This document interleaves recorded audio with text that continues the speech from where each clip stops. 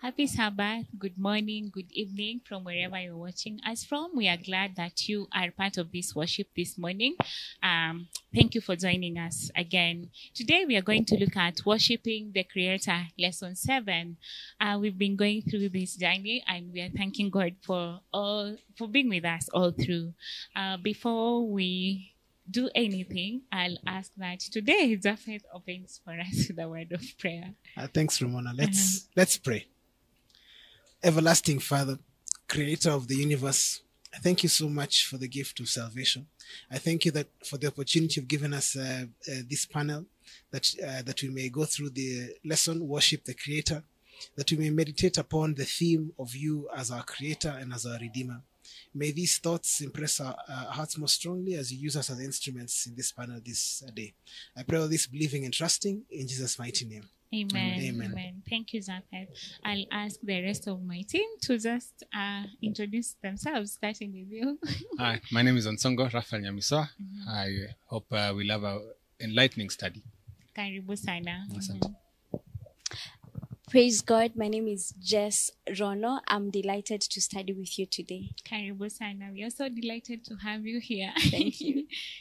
Yes, thank you. My name is Japheth Rono. I am happy to be here. Karibu sana. So we are going to do what we always do every other Sabbath, to just learn and study this lesson, Worshiping the Creator. Our memory text comes from the book of Revelation, chapter 4, verse 11.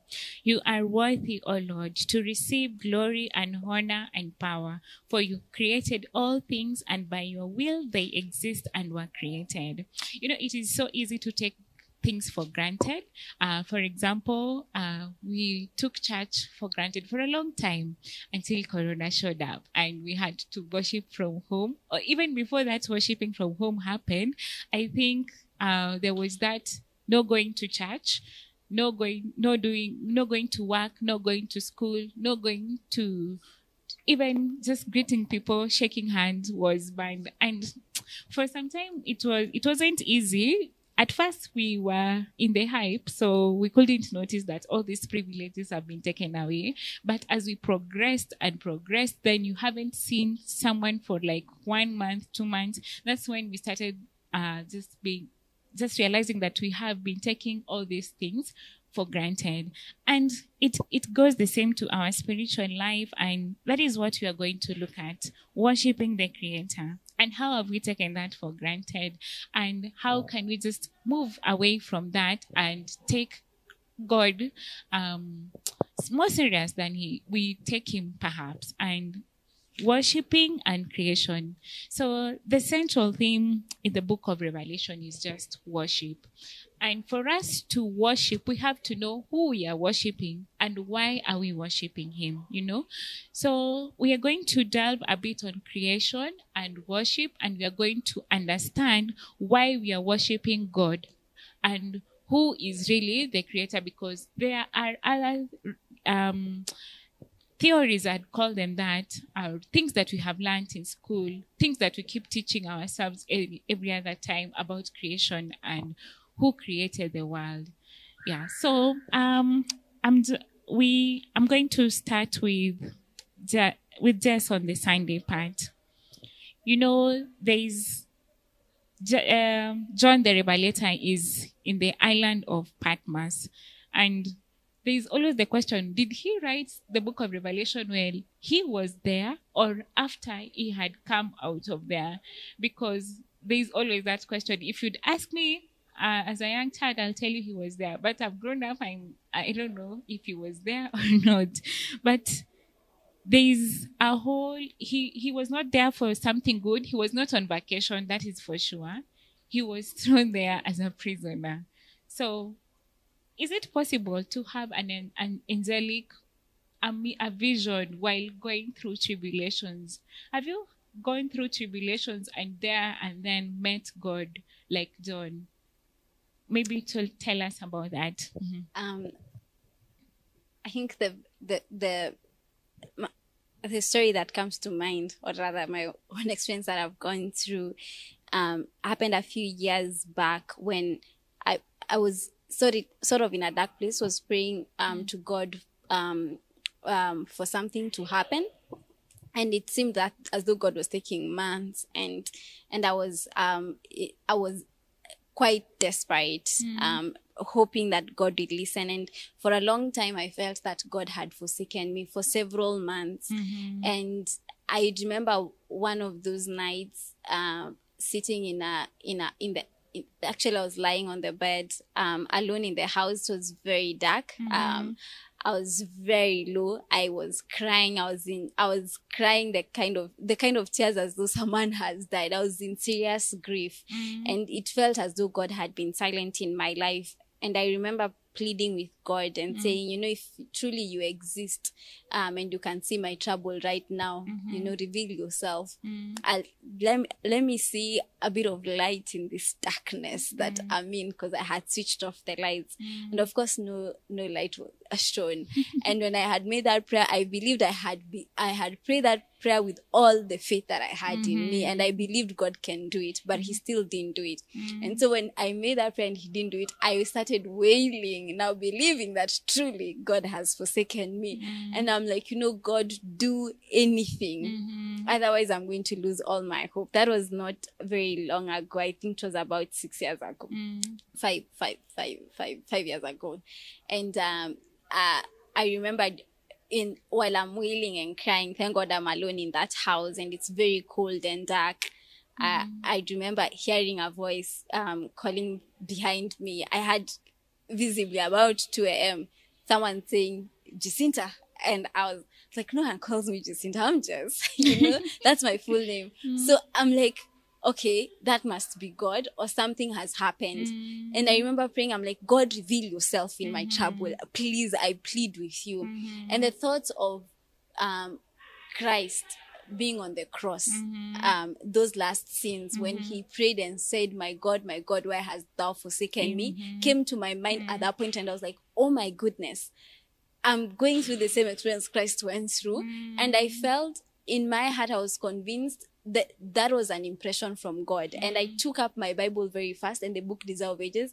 And up to morning, I read the Desire of Ages, the last scenes of Christ on the cross, and the last scenes as also described in the Bible. And for the first time in many months of tribulation, I was convinced that God was with me in my trouble, that those verses came back to me at that point when I needed them. And I read through what Christ went through, and I realized Christ was actually not alone. God was present, even though it seemed as though the darkness had enveloped him. God, who pavilions himself in darkness, was with me in my tribulation. So like John, in Patmos, I do think God does reveal himself in our times of tribulation. And it is actually when we are almost at the very end of the rope. We see that even with Daniel. When Daniel was extremely confused after months and years, actually years of praying, that's when Angel Gabriel comes. With John, it is at the very end of the rope after he's even been boiled and he's almost at the last end of his trouble, and he's now been left alone. That's when Christ reveals himself in a vision and comes to speak to him.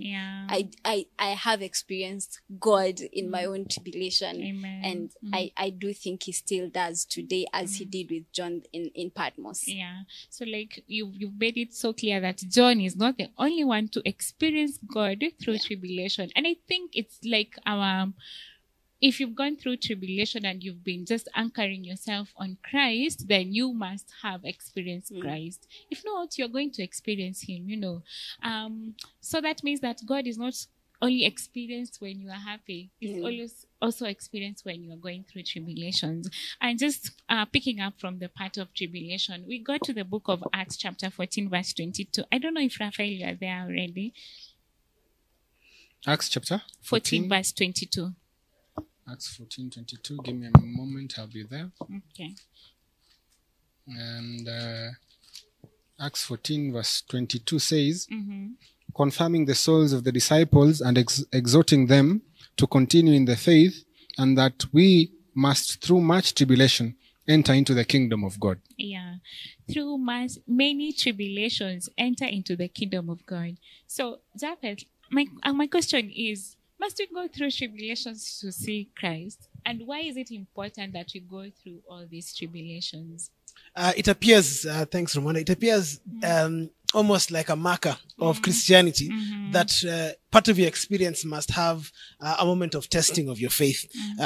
This is Paul speaking in 2 Timothy chapter 3, verse 12.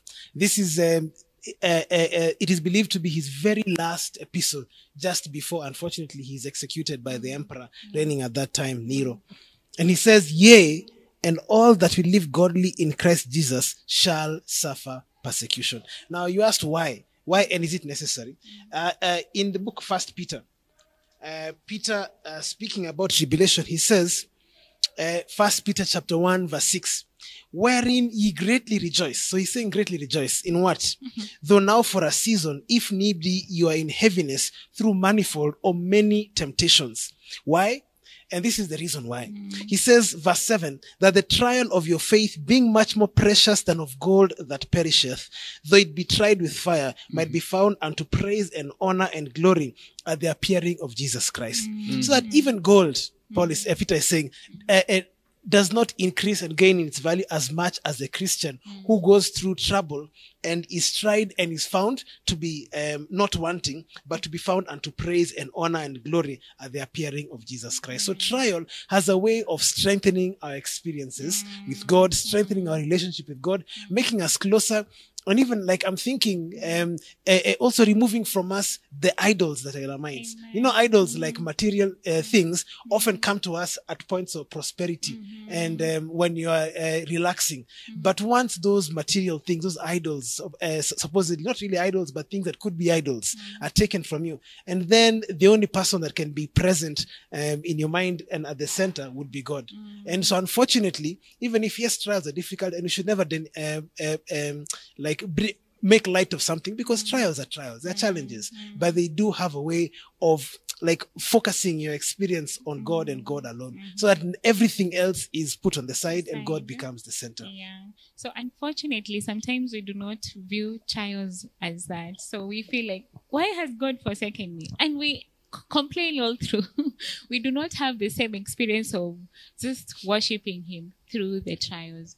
Why do you think it is? Why? Okay, talk to someone who's going through trials and they're feeling like God is not there. All they're doing all day is complaining, not worshiping God.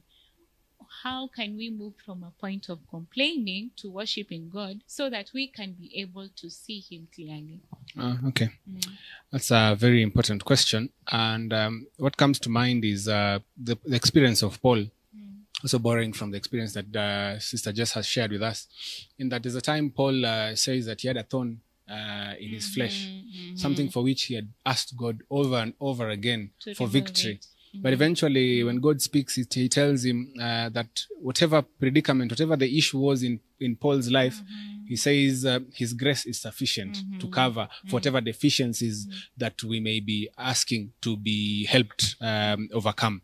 And so, in essence, it speaks to us and tells us that God says His strength is made perfect in our weakness. It speaks to us to actually go to God in our weaknesses and ask God to help us in spite of these weaknesses and with these weaknesses to walk with us and to work with us. Other Christian authors and thinkers postulate and say that if there's one thing that God does not have, it is weaknesses. And so our weaknesses are the windows through which God can get to our souls. Our weaknesses are like the chink in our armor through which the arrows of God's mercy, of Him acting in our lives, can be able to be seen. Because as you say, sometimes, as you see, for most of us, our weaknesses are the problems that we struggle with are the same things that take us to the foot of the cross. They're the same things that take us to God. Because more often than not, when we are doing well, sometimes we can be high and lifted up, and moving like God in the vision of Ezekiel. But nonetheless, in our weaknesses, we feel we are in tune with our need for God. We are in tune with His power. and we are in tune also with our humanity, our utter uselessness in face of certain issues in life. And so I would speak to us to give God our weaknesses. I'd speak to us to trust God with our weaknesses, trust God with whatever deficiencies we may be having, whatever powerlessness we may be having. And he says his strength is made perfect in our weakness. Amen. Amen. So, and one thing we have underscored in lesson 1, or rather the Sunday part, that Christ is a constant companion during the times of trouble. Amen. Like he's there. God is there with us and he will strengthen us. So if you're going through trouble, just know that you've already been strengthened, and we've been saying that we have already overcome. So we move to the Monday part, worship the Creator. And as we were preparing for this lesson, I had just saying that, Japheth, this is your favorite topic, the topic of creation. So what is really the relationship between worship and creation? Because you're being told here, worship the Creator. What is really the relationship between the two? So ultimately, and the highest, you could say, like the title that is so great is that the title of God as Creator. Yes. Oftentimes in the Old Testament, God says, all of those other idols, all the other gods of all the other nations, them, they are created beings. So somebody takes something to create them, but then God is the creator of the heaven and earth. In fact, there's a small joke found in the book of Isaiah where God is saying that a particular individual takes a piece of wood, and then he cuts it into two, and then the first part he makes it into firewood, then the second part he fashions it into an idol. Then he asks almost sarcastically, maybe he turned God, the God, into firewood, and he's worshipping firewood. So the idea is what God is the creator. And this is why it is so important, so much of note that in the book of Revelation chapter 14 verse 7, we find the connection very strong between worship and creation. It says here, worship him, reading Revelation chapter 14 verse 7, saying with a loud voice, fear God, give glory to him, for the hour of his judgment is come. Worship him that made heaven and earth and sea and the fountains of water. Sometimes we worship the things inadvertently by giving time and energy and whatever to things that we think have given us blessings in life. Maybe you worship your job. Why? Because your job is a provider. It gives you money. Worship not in that sense you bow down, but you give all your time, all your energy, over 100% to that thing. Sometimes you worship your family. Sometimes you worship even spouses sometimes. But then we are being told God is the one who has created not just you, but even those small parts of yourself that if it would be impossible even to look at, atoms and things even smaller than atoms. God has created every single tree, every single liter of water that you're drinking is God's creation. Every single bit of metal that is being used to fashion buildings and whatever and vehicles that you're in are creations of God. Every single tiny atom, whatever, that is inside many of these electronics that are being used for communication, all of them come from God. So in truth, the ultimate provider, the ultimate creator is God himself. So if there is anyone who deserve us giving all of our time, all of our energy, it's the one from whom we deserve everything. We receive everything. Yeah, from whom we have has given us everything that we possess and everything that we have. Thank you. Jess, I look at the Bible, and the greatest contest that I've ever met happening in the Bible between the prophet of God and the children of Israel is that of Mount Carmel. The prophet tells the children that I'm going to set up 2 altars, where one is going to be the God, the creator, then the other one is for your idols. And he makes another joke, and when they are still praying, he tells them, pray, call your gods, let them bring what? Fire, so that it can burn this. It was an offering, yeah. Let the fire come and burn this offering. And in the calling, he tells them, he becomes sarcastic and tells them that, has your God gone to sleep? Or is he taken a leave or something like that? And you go to the 10 commandments. The first commandment tells you that you shall not have any other God before me. And the second one is also an an emphasis of the first one, make no idols of things on earth or in heaven that are looking like me.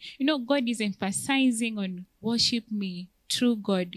And we've seen that even in this lesson where the Jewish children were taught there's only one God, worship him alone. Why do you think there is that persistence, insistence of God just insisting that his children must worship him? I think even firstly, to even identify who to worship. Yeah. The question is, why wouldn't I worship my phone? Like, who says it can't be a God? Or why wouldn't I worship? Like, the question is like, why God, How do I identify God as the true God? If we say that we need to worship the true God, and creation is the one thing that sets him apart. Okay. In the book of Exodus chapter 20, when we are being given the fourth commandment that helps us identify who God is, it is the only part that says this is Jehovah. The other commandments don't tell us who is God. They don't tell us honor the. They tell us have me as the only true God. But the fourth commandment identifies him. It says, I am Jehovah. But how does it say it? It says, the one who created the heavens and the earth. What identifies him is his creation. When the book of Isaiah 46 asks who is going to liken me to anything else? It's because I am not made. It's because I am the creator. And if God is set apart by his creation, it means that human beings cannot worship that which is created, and therefore we all worship only to the creator. And the emphasis to now therefore render worship back to the creator, it's because then anything else that can be worshipped has been made, we can only worship that which has only in itself the highest power, the highest power, as Raphael puts it, and the only source of power, the only source of life. All the other things have no source. They are given life if they are living, and if they are not living, then they are created, and therefore it is to turn back to the Creator, to turn back to a higher being, to turn back to the one only who is owed that worship. Amen. Jesus has told us why we should worship the Creator, and she puts it clearly that in Genesis chapter 1 verse 1, God, in the beginning, God created the heavens and the earth, and that is what sets God aside, apart. So I'm just gonna ask, there is the revolution theory, and in school we even learn how mountains are formed. So we know the volcanic mountains, the fold mountains, how rivers are formed. Where is the place of science in this creation story? As a Christian, as a student who is in school, who's being taught the creation theory by Darwin, and even our traditional African societies have an explanation of how the world came to be. How do we just reconcile all these theories and come and say, no, there is only one God who created the heavens and the earth? It's a deep question, and also an exciting question, a question that perhaps requires like 3 sessions of an hour each, but we will try and answer it in short. I'll refer to what just referred to in the book of Isaiah 46 verse 9 and 10, where God gives a challenge to the children of Israel who had always had the habit of being tempted to sleep and to worship other gods as other nations. And he tells them, and he in essence, he says, if these other gods are truly gods, then let them tell you the end from the beginning. So from the word go, 2 things. We have the 10 commandments and we have prophecy. So in the 10 commandments, you see, as Jess has also rightly said, it's in the 4th commandment that the person who's giving all these things, all these 10 commandments, actually identifies himself and his territory and why these commandments are important for those who are under him. And so God identifies himself. You see, aside from the 4th commandment, the Ten Commandments can apply to almost any religion and to almost any God. Even as you refer to African societies, we respect parents. You know, there's honor your elders and all those things. There are many other monotheistic religions that say only one God. In fact, others go ahead and say he doesn't even have a son and things like that. So, but the fourth commandment is unique in that God identifies himself as the creator of heaven and of earth. And this same God now in Isaiah 46 verse 9 and 10 speaks to us and tells us that if we consider Bible prophecy, that what he says through the prophets, through his word comes to pass. And so through the instrument of prophecy, we can be able to, one, find the true God. And two, in finding this true God, he tells us that he is the creator of heaven and earth. And Revelation 14, verse 6 to 7, is calling us once again, the first angel's message, to worship him who made the heavens and the earth. We live in a world in which there are many ideas of who God is. There are many theories.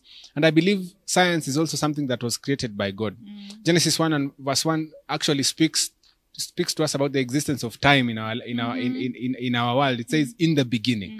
It almost tells us that's when if maybe this world is on a timer, the stopwatch was he clicked start, and then who knows? God knows literally when he will click stop. So it speaks to us. I believe science is an instrument through which God has given us to understand the physical world.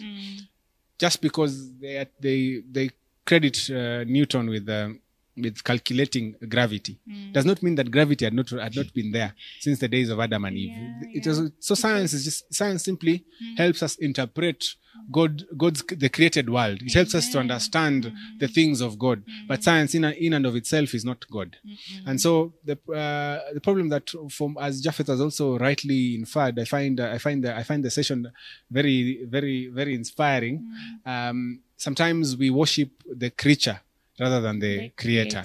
Sometimes we worship our education more than the God who has given us the minds to understand and interpret these things. Sometimes we worship our positions, and we've put all these things as idols before God. And so the first angel is calling us back to put first things first, to God who is the highest. And even evolution in and of itself is a faith. Nobody was there when there was a big bang, you know. Same way, nobody was there when God said, "Let us create." Of course, nobody in terms of us as human beings, but the angels were there and they sang. The Bible tells us, and so the question is, which one has a greater weight of evidence? And for a fact, it makes sense. It makes sense not only from a scientific perspective, but also beyond science, faith. It calls us for some level of faith, because all of these things are faiths. Nobody was there when sudden nothing exploded into, and the result is everything, you know. So science is simply a tool through which we understand God's creation. That is how I understand science. Science facilitates our praise for God, His power, His divine mind, you know, His creation. You know, sometimes when we think about heaven, I think for some strange reason we've resigned ourselves that God likes music, but God also likes creating and inventing. And so maybe even in heaven, far and beyond singing, we shall be fiddling with science, you know, and maybe we can increase gravity to 2 times, and then we see what happens, you know. So science helps us understand the mind of God. Yeah, thank you. You put it so rightly that science is helping us understand the creation of God. Is not we shouldn't worship it. We shouldn't make it like our God. Now it becomes like our point of reference. Our point of reference is still God. Amen. And so we've talked about our powerful God, God that is able to create, and we've made it so clear that God is the creator. I don't know how you would feel like, you know, the way we give so much reverence to people who've invented things. You know, Sir Newton remains there all the time for discovering gravity, you know. If someone has discovered a river or a mountain, we credit them all through. This person even gets honors and is put in the Guinness Book of World Records, you know, all those things. And from what I have understood is God is great, but we are going to choose the part and we're going to talk about a God who is close. So how can God be this big and at the same time be close to us, Jess? I think there's this belief of, I think, a group of people who call themselves the deists, and I think they used to exist, who used to believe that God created the world and just left it there and to just exist on its own, and he's not concerned about this world. But we constantly see a God who condescends, who comes down, who comes so close to humanity and dwells with them. And I think that's why you began the introduction with that part of saying, you know, we take some things for granted. And I think God has come so close to us and has become so familiar with us that sometimes we take it for granted that the Creator and the one who is the source of all power condescends and comes to our low level and understands us and walks closely with us, to the point where he says in the book of John chapter 15 that abide with me and I in you, that he wants to abide. You know, in the book of John chapter 17, when Christ is praying, he prays and says, God, the way you are in me, I want you to be in my disciples and I in them, and to remain with them. And even when Christ was departing from the face of the earth, he knew the desire of his children to want to be close to him, to the point where he's telling them, you know, I have to go so that I can send you another comforter, so that you can experience this closeness that it can continue, and you can experience comfort even if physically you cannot see me. That in the presence of in with the Holy Spirit being with you, I am close with you. And I think that is also a mystery. You know, there are religions today. I learned recently that in Islam, when you pray, you don't directly speak to Allah. You know, you don't directly relate with him and have that close relationship. But that's where the Christian God becomes so amazing, that he's all powerful, a creator, yet such a personal God and a personal friend. The Bible says that we are the apple of his eye, that our very names are written upon the palm of his hand. He makes the relationship so close, to imagine that the God who has all this power and has created has considered me. And I think that's why David will pause and say, you know, God, who is man that you have considered them? Because David must have looked at God and seen this God who is mighty and high, the creator, and the power of creation is so great that today we have not honestly mastered and even understood all the things that God has created. We are still to discover more laws in science, you know, and creation is not a law of science, a theory, but we are still to discover even much more of what God has done. And it still continues to astound us that such a God who wills so much power comes close to us as human beings and abides with us. Amen. Thank you. Japheth, there is the immanence of God. Will you please take us through? Because just tells us that, you know, this God is so big. He's done so much, so great things that we cannot comprehend. Like every day there's a new discovery, by the way. There's a new discovery. Yet he's so personal. Like the way he just has experienced God is not the same way you have experienced God. It's not the same way I have experienced God. Talk about the immanence of God. Yeah, thank you so much. So when you're thinking about immanence of God, this is normally one of the two seemingly contradictory positions or views of who God is, because there's a view that God is so great, that God is so magnificent, that even God bathering, as just talked about the days, God bathering with tiny human beings in a tiny planet is so far beneath him. Then there's the other idea that God is so much inside all of his creation that basically he is basically all of his creation. And at that point now, God is indistinguishable from all of his creation. So now one of the views is God's supreme transcendence. The other is God's supreme immanence. Now, the wonderful thing of the God of the Bible, as revealed in the scriptures, is that balance that is found. That it is very clear that God is overall. That he makes no qualms about the fact that he is the author of every single thing. He even says that in scriptures, there are parts where it's so strange. He says, I create evil. But that just means that he creates even bad things. So sometimes bad things can happen and God himself has sent them. God sends the good things. We are told God sends the sunshine and the rain. That God is the creator of heaven and earth and the sea and the springs of water. There is nothing that is material in the scripture that God has not claimed rightly as a part of his handiwork. So that's God's supreme transcendence. But in God's supreme immanence, we find God present in our individual circumstances. There was that really moving story of Jesse's individual circumstance with God. I know I have my own, which maybe there are two individuals that I cannot even relate in public, but they're right there also. I know that my brother Raphael has, I know Romana, you have, that every single one of us has that personal connection that we have with God. In Colossians chapter 1 verse 17, it says, he is before all things, and by him all things consist. And again, when Paul was speaking to all of those different thinkers on Mars Hill, in Acts chapter 17 verse 27, he says that they should seek after God, if haply they may feel after him and find him, though he be not far from every one of us. So the fact that God is close to us is something that is apparent as soon as you start seeking after God. You will find him right there. Yeah, and that's the wonderful beauty of it. That God, yes, he's supremely transcendent. He is greater than all. But because of that, he has the power. But also he is immanent. That is, he is so close at hand. Exodus 25 verse 8, it says what? Let them make me a sanctuary that I might dwell among them. And what was Jesus Christ's name that Gabriel gave to Mary? Emmanuel, God with us. So we should take heart. God, the supremely transcendent one, is immanent. He is right there with us. Amen. Thank you.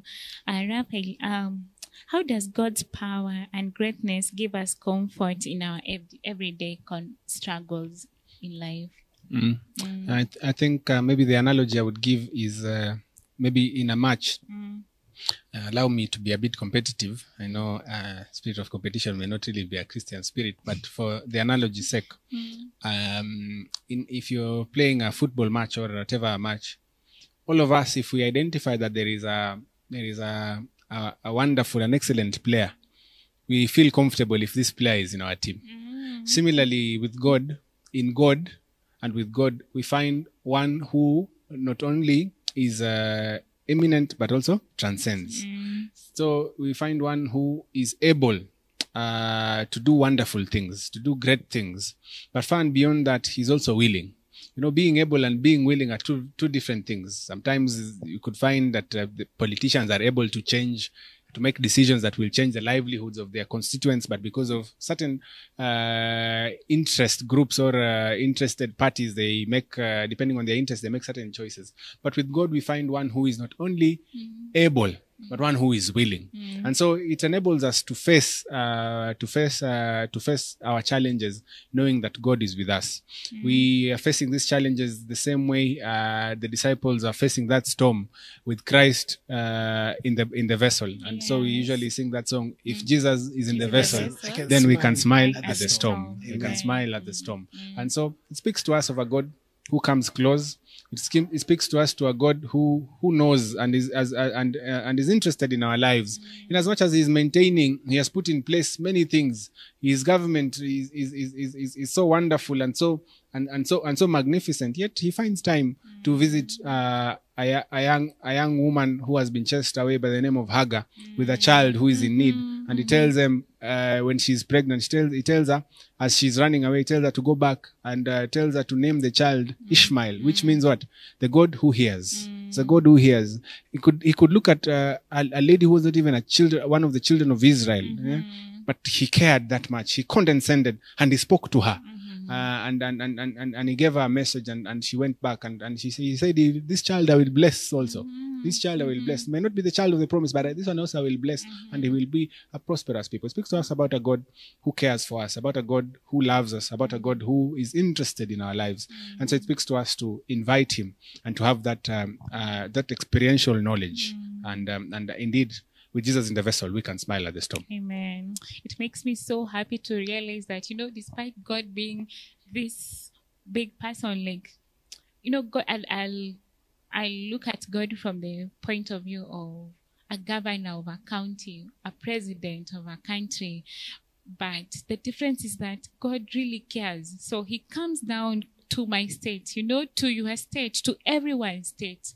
And like Raphael puts it, is that God has so many things he's doing, but even you with your smallest problem, he comes and attends to it. There is war in another country. There's someone who used to pray and say that, God, I know you have children to feed. Children are hungry. There are others that are suffering from various diseases that are terminal. There are others that are at a point of death. But I'm here with a very small problem. Please just look at it. And God would answer him. So, I'm so happy. I'm so blessed to know that God is he listens. He cares about me, that him being the big, big God does not make him forget me, the Amen. small Rumona. Amen. We move to the Wednesday part, gospel, judgment, and creation. And I'd ask, the evolution theory, as much as we have agreed that science should not be our God, that it helps us understand the creation of God, the things God has created, the physical aspect of his creation, the evolution theory sparks doubt into the creation theory. What is really wrong with us just trusting the evolution theories vis-a-vis the creation that we know has been spoken about in the Word of God? I think when you think of evolution, that teaches that we have been created over or rather we have not created, we have evolved over, that's how much I love the creation story, that I even call it, okay. But that we have evolved over millions of years, and that we were small atoms that grew and became cells or amoeba or something, or may not be very accurate. So if you believe in the evolution and I've not used the right words, please have mercy on me. And then we were at some point monkeys, and then we just evolved into creatures. It ends up asking a lot of questions. Then where was Adam and Eve? And is there original sin? And if there is no, at what point did Adam and Eve evolve? They start living, and then there's original sin. Then the question also becomes, then how did even sin come into the world? And then the other question that will come up easily is, then why would even Jesus have to come and die? Because if without Adam and Eve and the original sin in the Garden of Eden, then there is no point of Christ to come and die. Because what sin is he dying? Is he dying for? And that's why it is so dangerous when you start holding on to the evolution theory, because you end up casting doubt into what is the point of Christ. And who is Christ? And then you also ask questions. What right does Christ have to even come and die if he's not the one who created us? Who is he then? And those are some of the fundamental questions. You start seeing that evolution theory destroys the foundation truth of Christianity. That even before the beginning of the world, God knew about the creation of man. It was in his mind, and he knew if man were to sin, I will send a savior. And if I'll send a savior, then they will believe in the savior and they will be saved. But once you introduce evolution, then you wonder, where is the place of God? Where is the place of a savior? Where is the place of the cross in all that? And I think that's when it becomes dangerous. It tears down the foundation of Christianity. And you put it so rightly that it actually mocks the death of Christ on the cross. Why would Christ die if people just came up, I think you might just say he's having fun because there was no point of him dying. People have just been evolving and slowly. Very sad. Exactly. And That's true. I think that's a very interesting way of seeing it, because I've never seen the evolution theory. Okay, I don't even believe in it. She just did it for school, but it is actually a very dangerous concept to even start believing in it. And Japheth, I'll ask, the first angel's message in the book of Revelation chapter 14. It's Revelation chapter 14 verse 6, I believe. Then I saw another angel flying in the midst of heaven, having the everlasting gospel to preach to those who dwell on the earth, to every nation, tribe, and people, saying with a loud voice, "Fear God and give glory to him, for the hour of his judgment has come, and worship him who made heaven and earth, the sea, and spring of water." The angel is just emphasizing on the fourth commandment. It's just emphasizing on the first verse of the Bible, Genesis 1 verse 1. In the beginning, God did what? Created the heavens and the earth. And he's adding in the aspect of worship. So what role does the first angel's message play in the context of worshiping the Creator? So the first angel's message, it places worshiping the Creator on the center stage, because it places it at a point where this is crucial to that final issue, the final controversy, the final issue that is at stake here. That we are talking about fearing God, which we discussed in the previous lessons as having to do with obedience, right? And giving him glory, which had to do with how we'd manifest righteous works, etc., etc., etc. And then all those things are being placed at the center stage in connection with worshiping the Creator.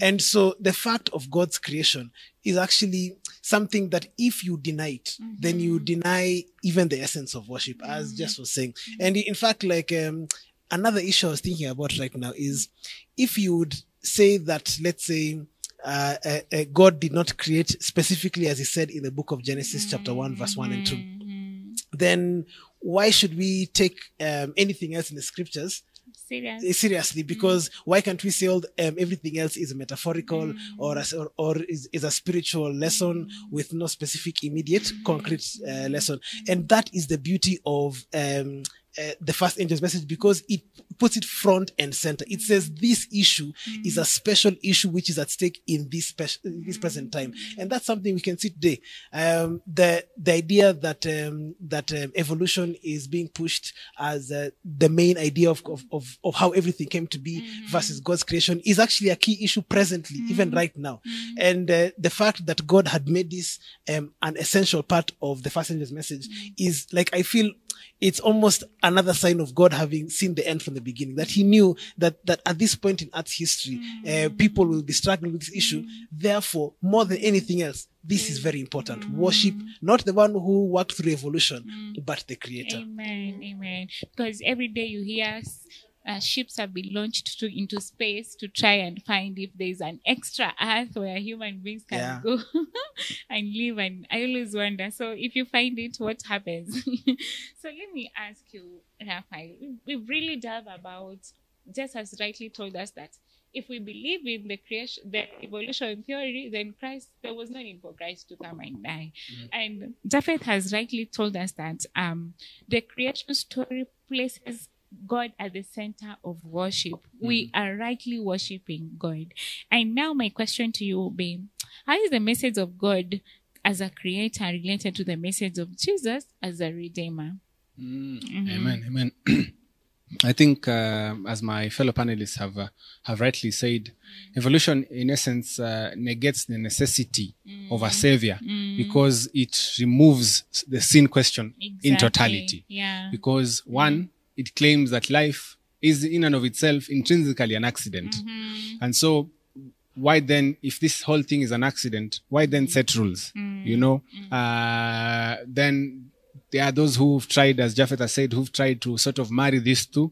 And so they introduce theistic evolution, where they say that the timelines in Genesis 1 and chapter 1 and chapter 2 are actually they're sort of like prophetic, like one day is 1,000 years, something like that. So they make them metaphorical, and so they say it is God who created, yes, but He created through the instrument of evolution, which still also negates the whole thing, because as we see, the whole premise of evolution is that we are becoming better and better. We're becoming refined and refined. Yet the message of the Bible is that the times are evil, and mankind is becoming worse and worse and waxing. Yes, all creation is groaning, and in fact, the Scripture tells us that since after sin, man is degrading. Indeed, man is not becoming better.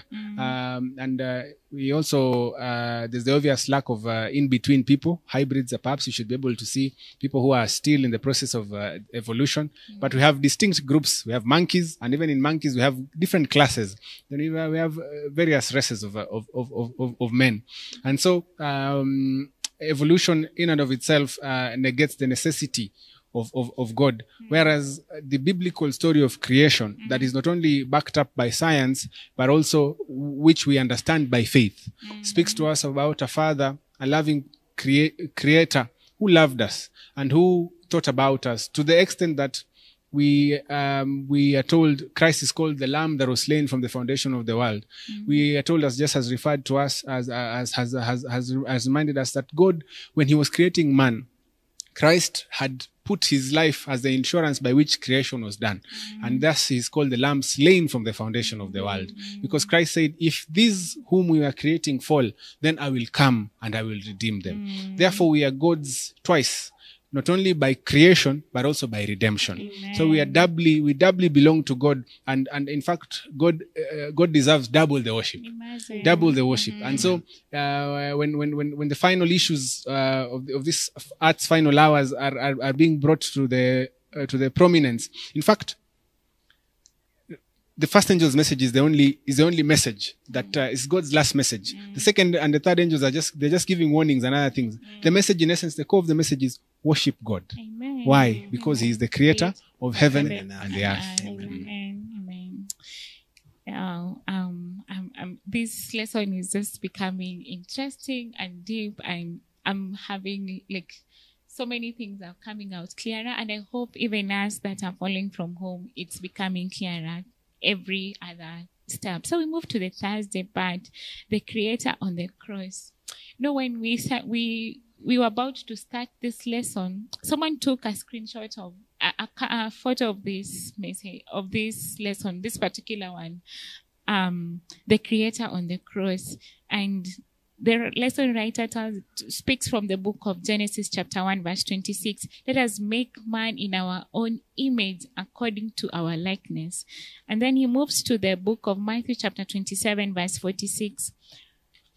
Eli, Eli, lama sabachthani.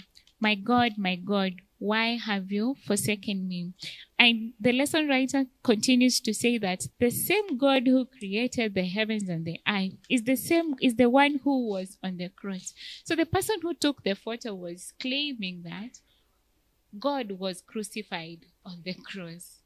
Please help us understand who was on the cross. I think it's one of those things we take for granted, but let's just learn who was on the cross.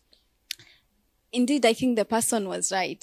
God was on the cross. The Creator was on the cross.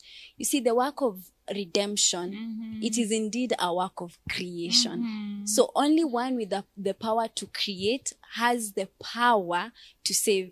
In the book of Isaiah, I think chapter 45, verse 20, God says, these ones are created and they cannot save you because they are created such that the one who is created has no power to save.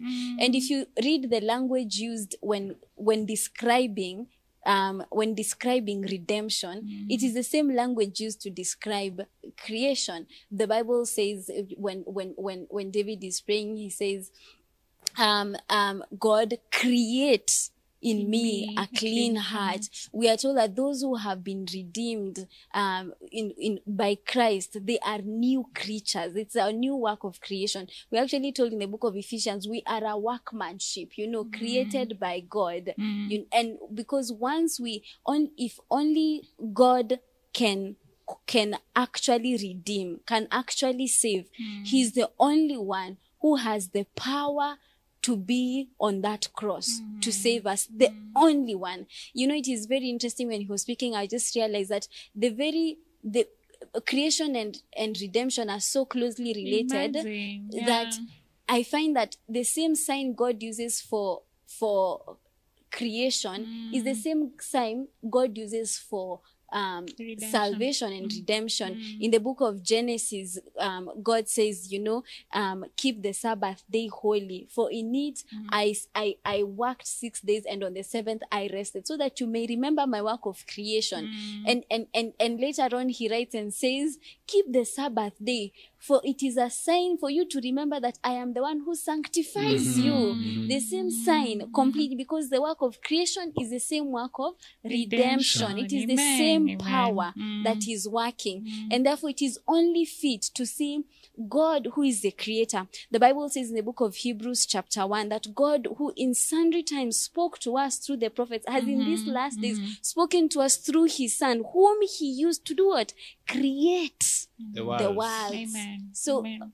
If Christ is the one who hung up on that cross, it is indeed the one who created. Amen. And he's the only one with the power to save his own creation. Amen. Now, it makes so much sense why we need to worship him, because he not only created us, but when we were lost, he came and redeemed us. Last time, Raphael was calling this a holy meeting between the Father and the Son, just talking about how we're going to do what? Redeem these children.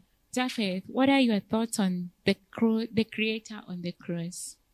I think for me, the fact that the creator is the one who is redeeming us, it has that personal element that this same being who knows everything about you, who understands, because he created and he has that capacity, obviously, to understand exactly how we would interact with each particular challenge that we would handle in life, because he's the one who created even all those things, unfortunately, which can be blessings or can be curses. God gave us appetite, but appetite can be broken. But God understands not just even biologically every single organ and how it works, but even psychologically how our mind works. And even more importantly, he himself inhabited this very body.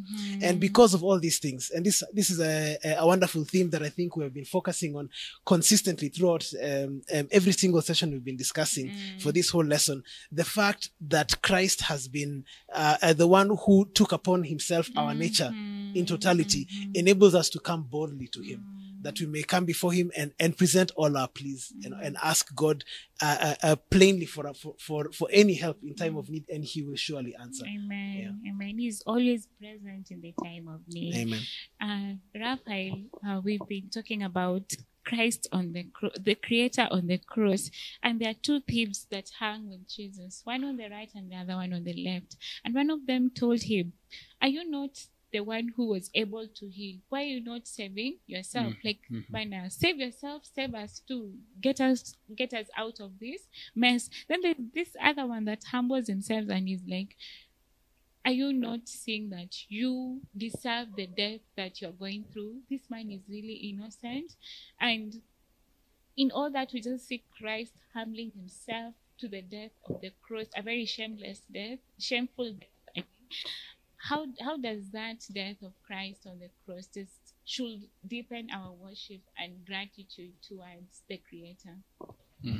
I think the cross does a number of things. The cross, in and of itself, was a spectacle even to the angels, because I think on the cross, that is when I think all the angels saw the mystery of iniquity. They saw when the creature tried to kill the creator.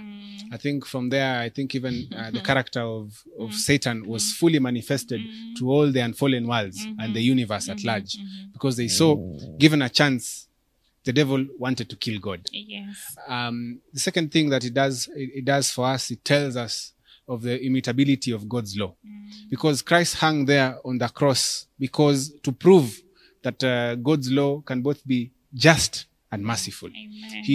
He on the cross there is bearing the penalty. He bears the sins of this world, as John tells us in John 3 and verse 16. For God so loved the world that he gave his only begotten son.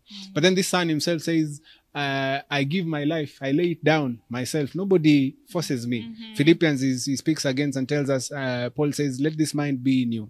And he did not think it any robbery to be equal to God, but yet humbles himself and dies even that condescending death on the cross.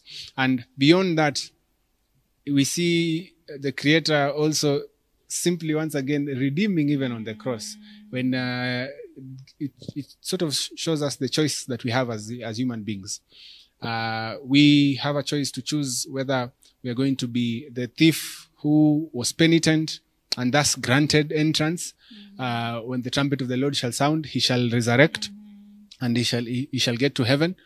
Or shall we still be obstinate and hard-headed as this other one and still mock the grace of God and his mercies? And so the cross, in essence, is an opportunity to us. The cross is a portrayal of God's character and of the importance of his law, to the extent that he went all the way to the cross. He didn't cut corners. He tells us he's one whose character is holy, and the requirements of his law must be met fully and perfectly.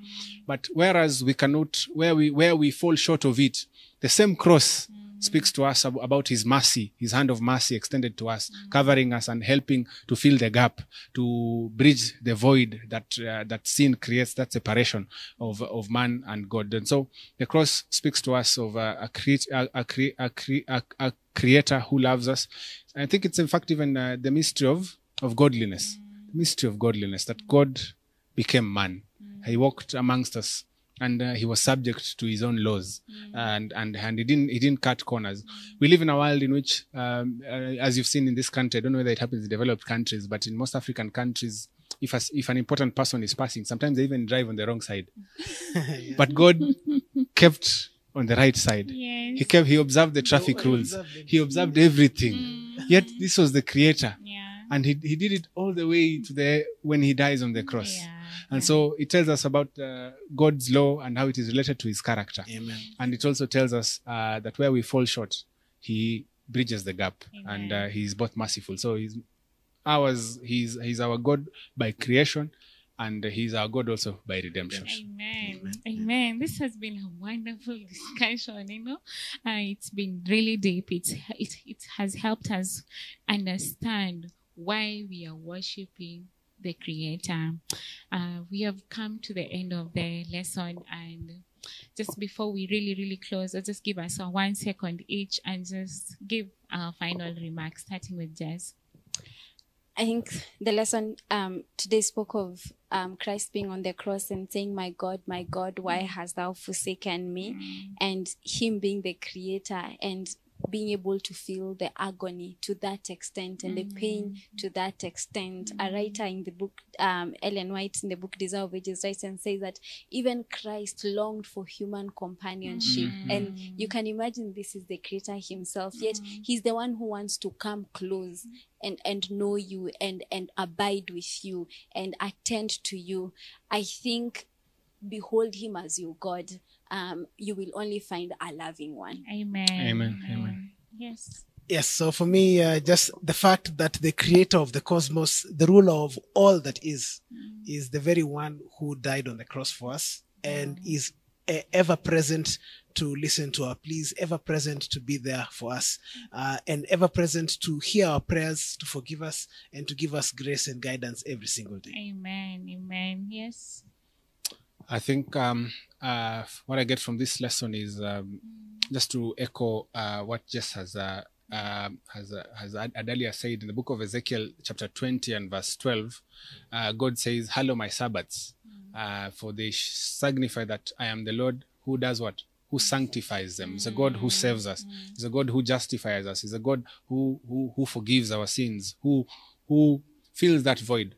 The reason why Christ cried, "Eloi, Eloi, lama sabachthani," my Lord, my God, why have you forsaken me?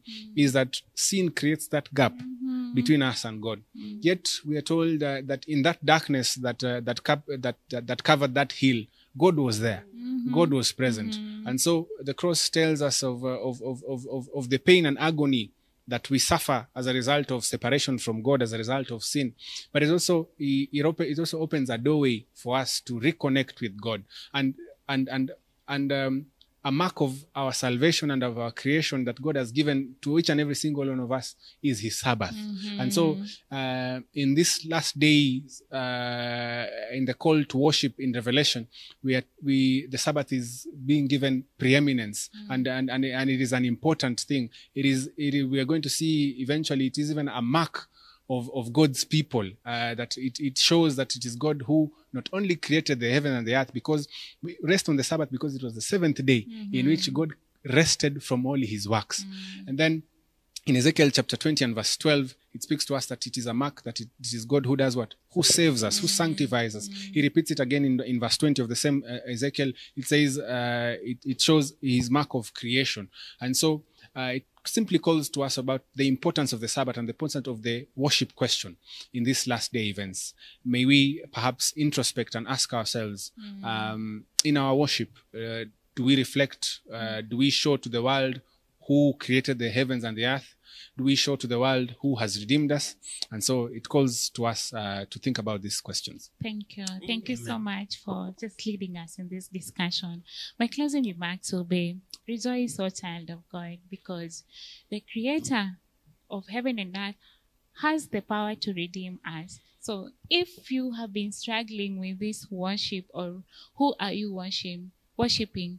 We have learned today that we are worshiping the God who created the heavens and the earth, and the God who still hung on the cross and saved us from our sins. Next week, we'll study about the Sabbath at the end, and Raphael has preempted some of the things that we are going to learn, but it is okay. So yes, please join us again next Sabbath as we go through the Sabbath and the end. Thank you so much for joining us. I'll ask that Raphael closes for us with a word of prayer.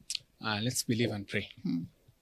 Our kind and loving Father and Master, what in heaven, we humbly come before you this blessed day. We are thankful, O Lord, for the wonderful time that you've accorded us to consider Scripture and to study your word together, dear Lord. And thank you for the insights that you have touched our minds with. And I pray, dear Lord, that these insights may find a place in the hearts of our believers and in our own hearts and in our experience, dear Lord.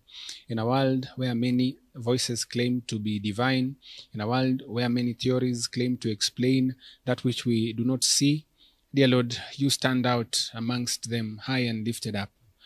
Our God, not only by creation, but even after creating us, dear Lord, you interact with us in so much that even when man fell, dear Lord, you instituted the divine plan of our redemption and saw it to its end, dear Lord, and even on the cross. And beyond that, Hebrews tells us that you are standing on the right hand of the throne of God, making intercession for us. Oh, what a wonderful Savior, what a wonderful friend that condescends, not only creates, but also condescends and is interested in our activities. And so I ask, dear Lord, this particular day that you may behold each and every single one of us where we have needs. Dear Lord, once again, come down and meet us. And above all else, help us to erect true sanctuaries. Help us to erect and to stand for true worship in a world full of noise. Make this our experience and be with us until we shall meet again. I pray in Jesus' name. Amen. Amen.